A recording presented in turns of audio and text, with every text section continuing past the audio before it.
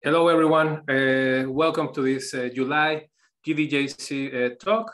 This time we have Neftali Eduardo Antonio-Villa from the National University, Autonomous University from Mexico, and he's going to present on sociodemographic inequalities in diabetes subgroups at Mexico and USA, data-driven individual and epidemiological perspective. Thanks, Neftali, for accepting the invitation. And the floor is yours. Thank you, Mar. Good afternoon, everyone. I can see that I am sharing my screen now. Can you confirm? Yeah. Well, it's a truly pleasure and honor to be here with you folks. First, I want to thank Omar for inviting me for this Global Diabetes Journal Club Talks. To present the results of diverse lines of research related to sociodemographic inequalities in diabetes in Mexico. I want to introduce myself. As Omar mentioned it, I am a physician by the National Autonomous University of Mexico, but I also studied a specialist degree in applied statistics, and I am currently finishing my PhD degree, all at the UNAM.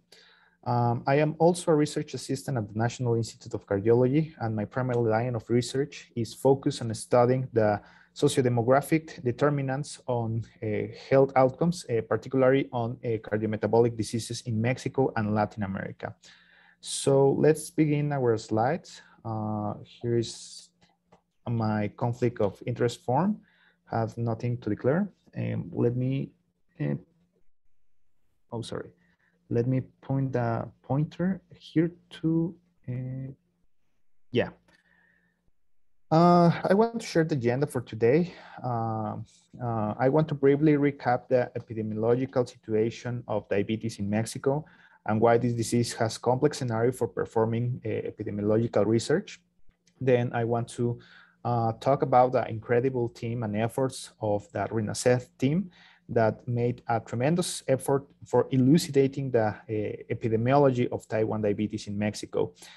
Finally, I want to share the novel approaches that we are trying to make to elucidate the complexity of type 2 diabetes using a data-driven approach of clustering analysis in the United States and Mexico.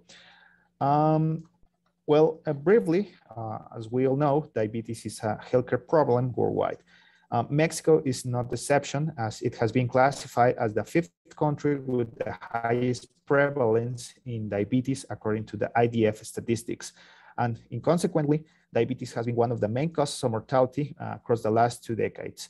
As you can see, both diagrams show that Mexico has one of the highest tolls of prevalence and mortality of diabetes in Latin America.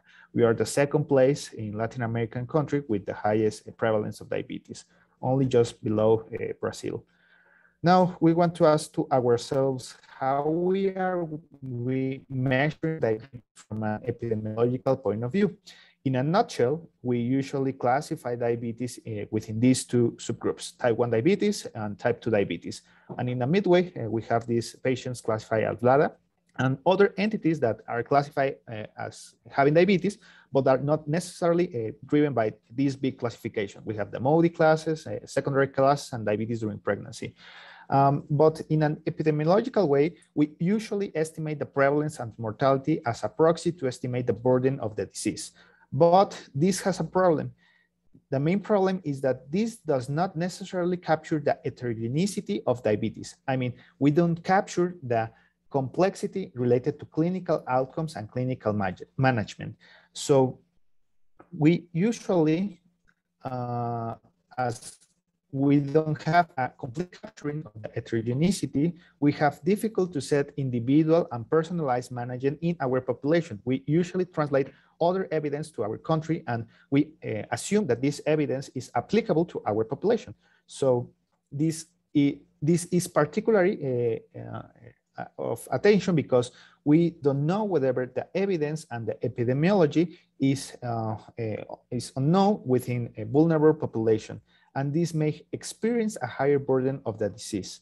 Then I want to focus your attention to the attempts that we have made in Mexico to elucidate a better approach of studying diabetes in our country.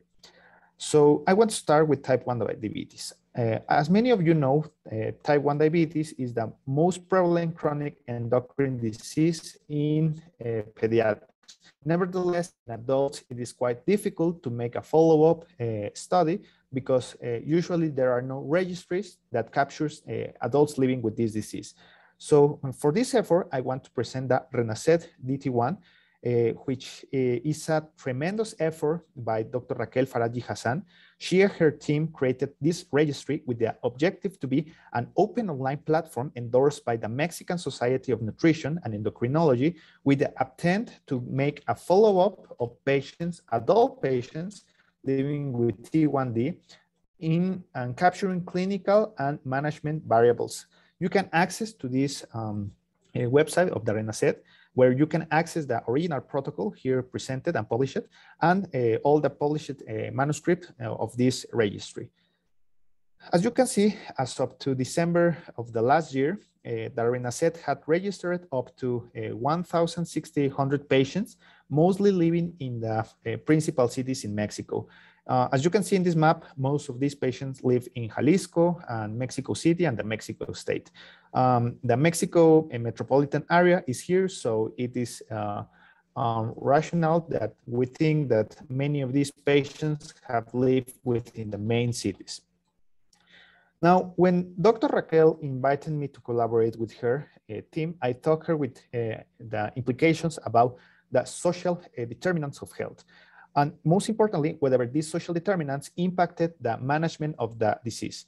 In Mexico and in many other parts of Latin America, most people can access to healthcare services. And when we talk about type 1 diabetes, this is a problem because type 1 diabetes require long-term and continuous treatment, which usually involves an expense for the patient and also an expense for the healthcare system.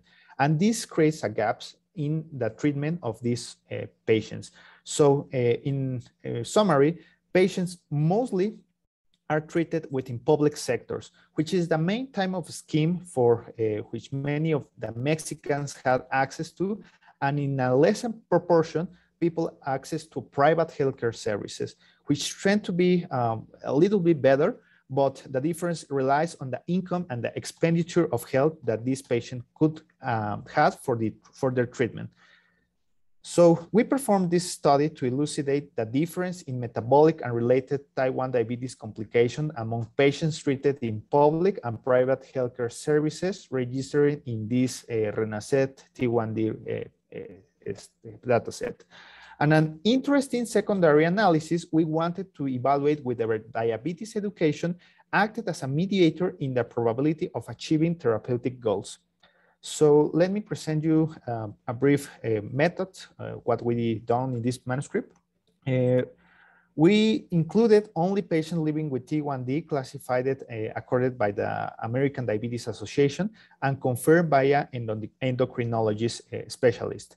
And for this analysis, we included only patients that require insulin at the moment of diagnosis.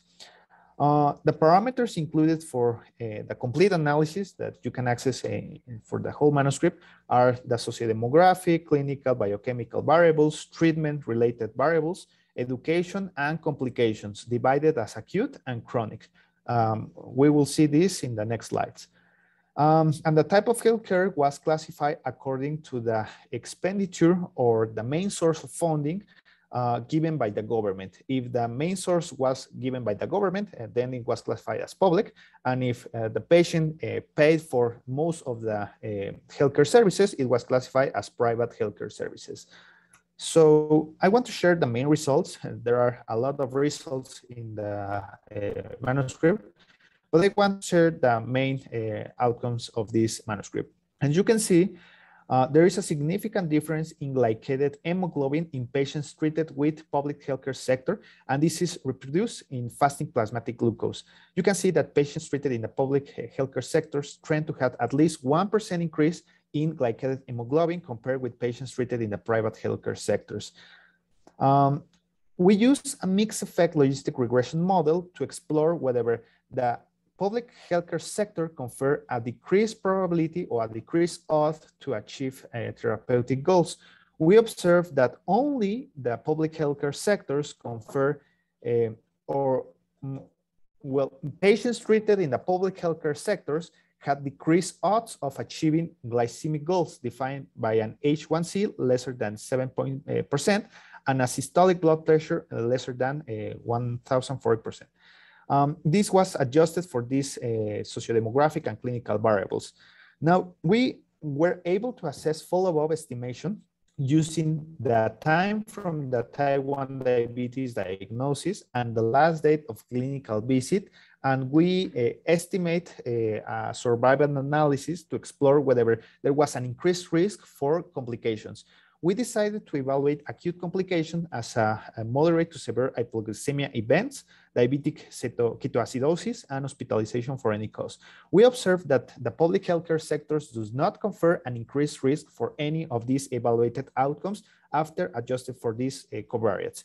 But there is an interesting finding that we observed that patients treated in the public sector had increased risk for developing diabetic chronic disease, diabetic retinopathy, and diabetic neuropathy. This risk was sustained after adjusting for covariates and was substantially the same across the time of study, which one can suggest that there is an associated risk related to only chronic complications for type 1 diabetes. Finally, we assess the mediation effect of type 1 diabetes knowledge as the sum of many variables related to diabetes education, whether the patient knows to count carbohydrates or whether the patient knows how to adjust insulin and many others education-related variables. And we wanted to evaluate whether these influence the relationship between the type of healthcare setting and the glycemic control between subjects. We observed that diabetes education is responsible of almost 30% of the probability of achieving glycemic control related to the healthcare service. So in conclusion, we derive from this work that there is an increased risk for developing metabolic off goals and chronic complication associated with the type of public care. We also observe that diabetes education is an important mediator related to the glycemic control and the type of healthcare setting, which could be interpreted as an intervention target towards promoting strategies to increase diabetes education between both settings. All these results reveal that there is a health inequality and a health gap between both types of settings of healthcare. So people living with type 1 diabetes in Mexico experienced these health inequalities across this study period, but this revealed that the gap inherited to the system affects directly in the management of these patients. So this was the first attempt to elucidate the epidemiology of type 1 diabetes in Mexico, and we are still missing one of the main pieces of diabetes, which is type 2 diabetes. Now, I want to recap this beautiful picture made by Professor Emma Alkovich. She and her team had the idea that patients living with type 2 diabetes tend to have heterogeneous outcomes, and hence we can study diabetes as an heterogeneous entity. But she had the idea that we can cluster this entity into diverse subgroups named clusters with clinical and simple variables. She proposed the use of BMI, A1C, HOMA indexes, and GADA antibodies to cluster these five clusters to better characterize this disease. Her team in Lund Institute derived this idea into many other research, and this then was applied to other implications such as genetic, physiological research, and clinical trial interventions. But an important question remains: what about the epidemiological approaches? How can we study diabetes using this approach in an epidemiological way? Well, as you know, when we evaluated a cohort or a subset of a lot of patients, we tend to classify them in groups. In this case, we tend to classify it in subgroups, which have proven to have a clinical implication and precision targeted interventions. But the real question relies whether these groups are equally distributed among different populations, particularly in minorities underrepresented in diverse studies. Although diverse groups have tried to explore the role of diabetes subgroups across different studies, in Latin America, there are only 2 previously published studies that have sought to explore this concept in our population. And one of the main findings that we have found in our group of study is that this proportion that have been reported mainly in Caucasian population does not fulfill in Mexico. So we know that the age-related and the obesity-related are one of the highest prevalent subgroups, and in a lesser proportion, the insulin deficient and the insulin resistant subgroups, which tend to be the most dangerous or the most hazardous subgroups, as these groups tend to develop the most chronic complication related to diabetes. In Mexico, we don't know whether this can be true, but we have found that one of the main limitations regarding studying diabetes, as I mentioned in the beginning of the slide, is that it typically requires C-peptide measurement. So this is one of the main limitations of applying this concept to minorities, because not all the cohorts in Mexico and probably in many other parts of Latin America measure C-peptide as a routinely measurement. Also, another limitation is the use of HOMA indexes. HOMA uses insulin as their estimation, and these tend to have a high variability among the same subject. So it is quite difficult to estimate insulin resistance using this HOMA approach. Furthermore, most of the physiopathology behind these subgroups are derived from studies performed in China, the United States, and Europe. So the first attempt was made by Dr. Omar Bello Chaboya, my mentor. He and his team, developed a clinical prediction model based on a machine learning approach to identify these 4 diabetes subgroups. You can access the whole manuscript using this QR code, and let me summarize the main findings. Our team trained a self-normalized neural network algorithm using the National Health and Nutrition Surveys from the cycles of 1999 to 2004, and then we derived 4 models using different clinical surrogates. The first model uses the same variables proposed by Emma Alquievich and her team. We included here the C-peptide measurement. We then derived a second model that used insulin, but using only the HOMA-IR and the HOMA-beta approach. And then a third model that doesn't require glycated hemoglobin for the estimation. We only use fasting glucose as an estimate for measuring A1C. And finally, a model that does not require insulin for its estimation. As a proxy, we use a previously validated index for measuring insulin resistant and visceral adipose tissue named METS-IR and METS-BF. These indexes does not require insulin for measuring insulin resistant and adipose tissue. Using these 4 algorithms, we display an excellent accuracy among identifying the 4 subgroups here displayed: the insulin resistant, insulin deficient, age-related, and obesity-related phenotype. We display an excellent accuracy across the 4 models, being the model 1, an accuracy almost of 100. Using these 4 algorithms, we then decided to develop a clinical application for the individualized treatment and also for epidemiological use. You can access this application using this QR code. We then applied this application and this algorithm used in different Mexican cohorts for studying the prevalence of diabetes in 2016. We use this code also to explore the phenotypes and its association with genetic phenotypes, particularly this haplotype, which has demonstrated to increase the risk of diabetes in Mexico. We also identify factors for the incidence of diabetes subgroups using the metabolic syndrome cohort, a Mexican cohort that evaluated diabetes incidence. And finally, we use the CAIPADI cohort to evaluate the clinical trajectories among diabetes subgroups related to clinical treatment. So now that we have this tool and a way to reproduce the clusters in a fashion way, we decide to make this manuscript. This is one of the first approaches to use the cluster approach to characterize the epidemiology, first using data from the United States. We use almost 3 decades of information to evaluate the epidemiological impact of these diabetes subgroups, but most importantly, factors or sociodemographic factors related to the epidemiological trends. We also assess the population aging and obesity as factors that modify the diabetes subgroup prevalence. Briefly, you can read the complete methodology in this link, but we use data from approximately 5,500 individuals to assess the model one of our algorithm in only adults living with T2D.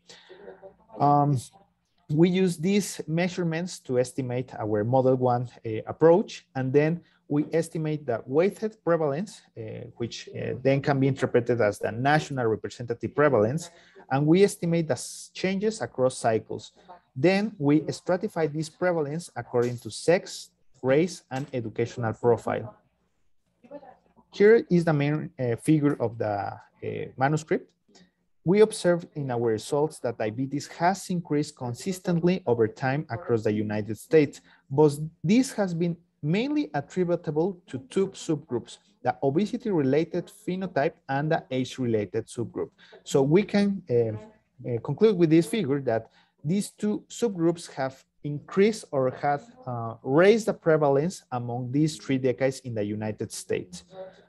Then when we stratify these subgroups in its individual prevalence, we observe that almost 6.5% and 3.9% of all the population living in the United States were classified as the obesity-related and the age-related phenotype.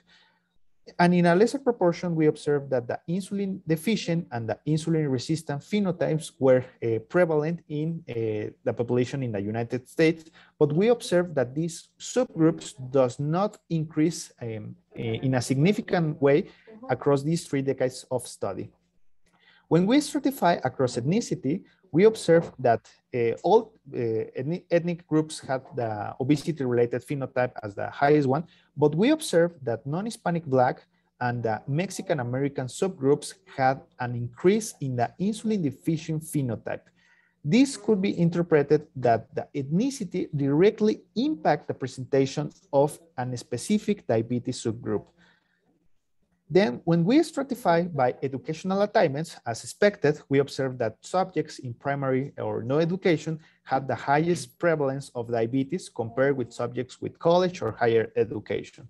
But an interesting finding related to the diabetes subgroups is that subjects with lower educational attainments tend to have an increased prevalence of the age-related and the insulin-deficient phenotype, which, repeat, as I mentioned, this phenotype is associated with the highest complications of related diabetes.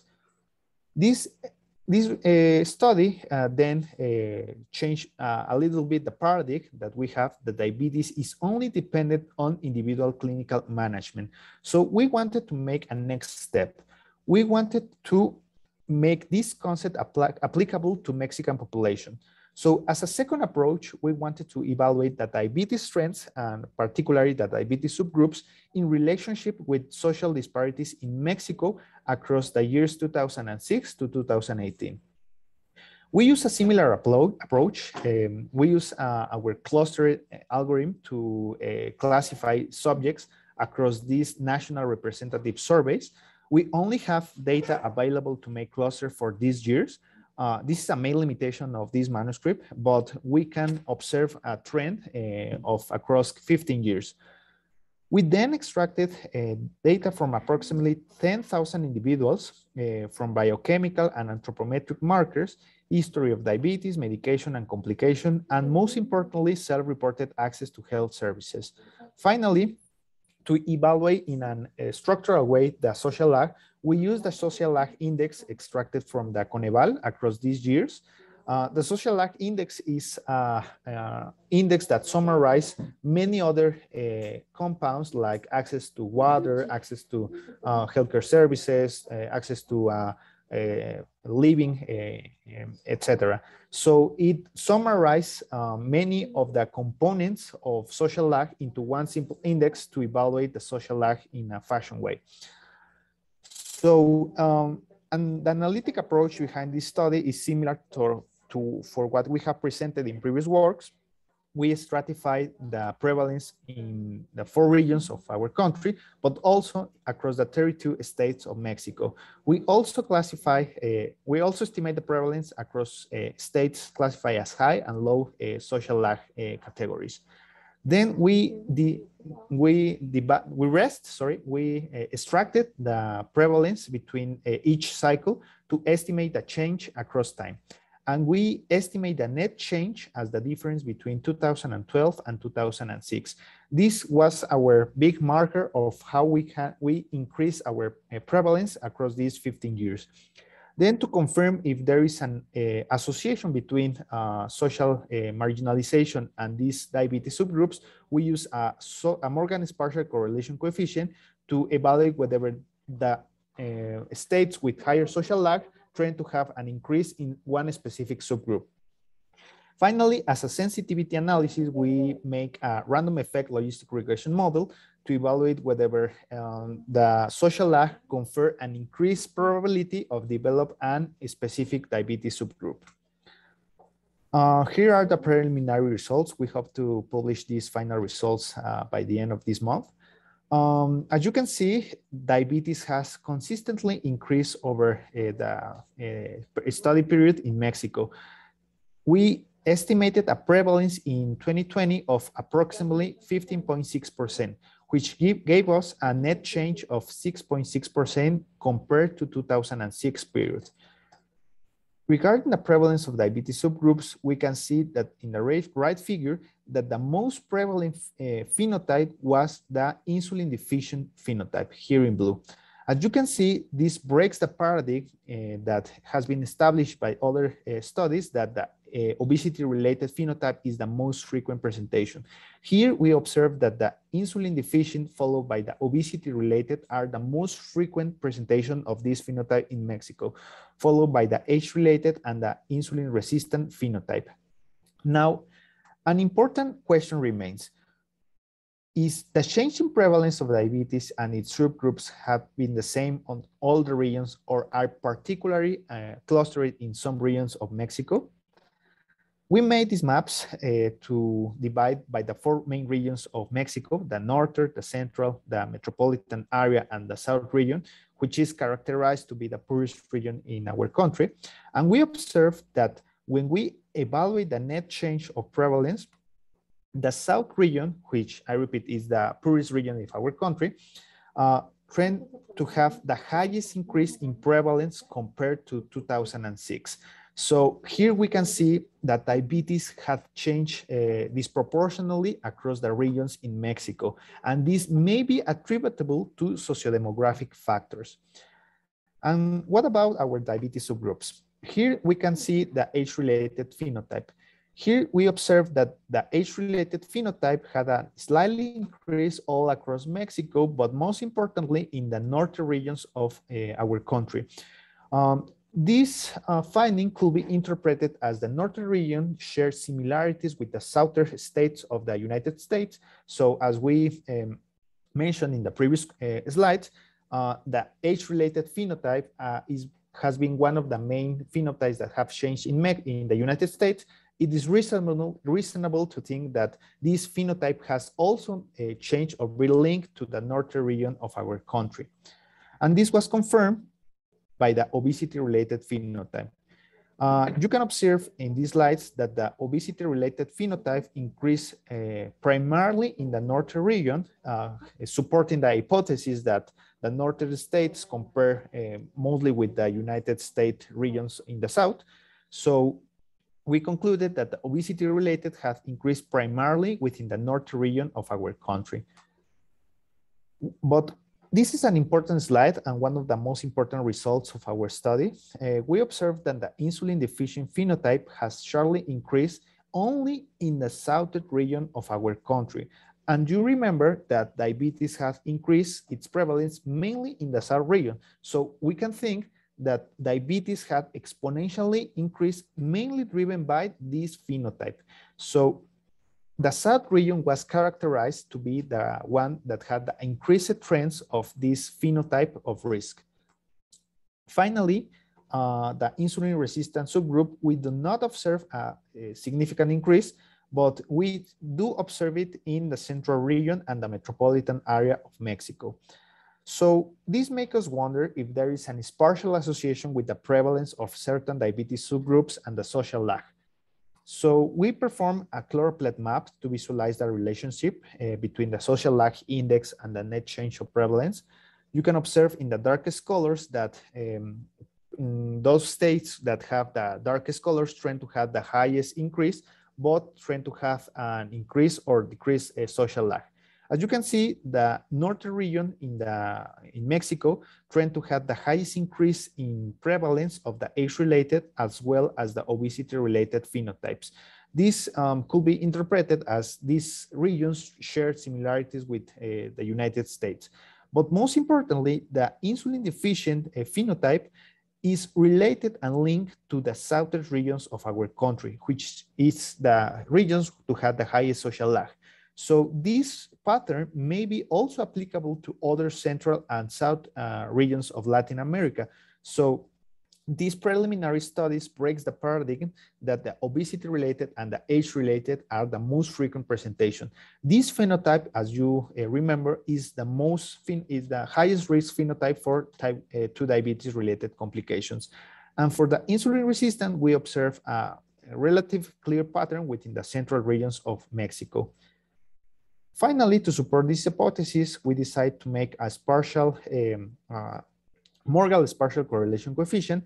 We only observe a significant association between the insulin deficient subgroup and the social lag only in the last 2 years, in the 2018 and the 2020 cycles, which could be interpreted as this phenotype has increased dramatically only in the southern regions in the last years.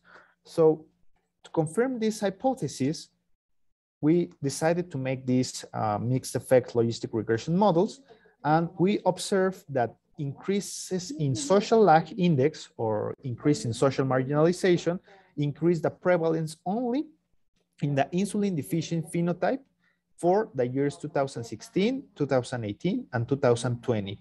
An important finding is that decreased social lag trend to be a protective factor for the age-related phenotypes, which make us interpret that higher urbanization and higher and lower social lag predisposed to an increase in the age-related phenotype.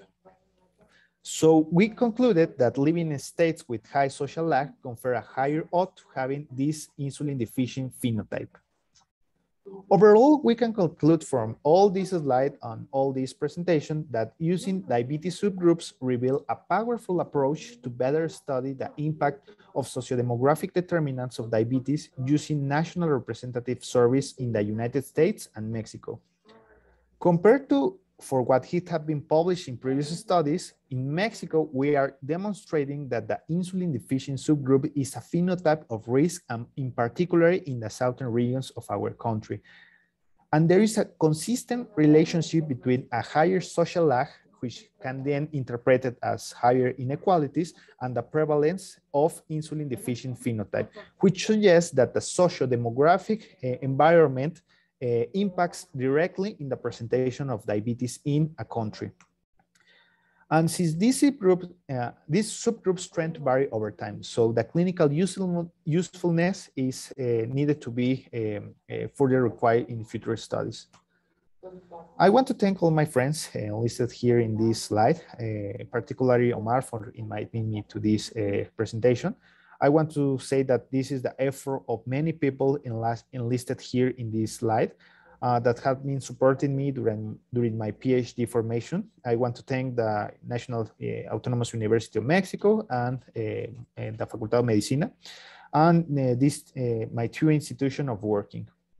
So let me know if there is any comments and question in the forum, and I'll let you my email and my Twitter for any further contact. Muchas gracias por su atención.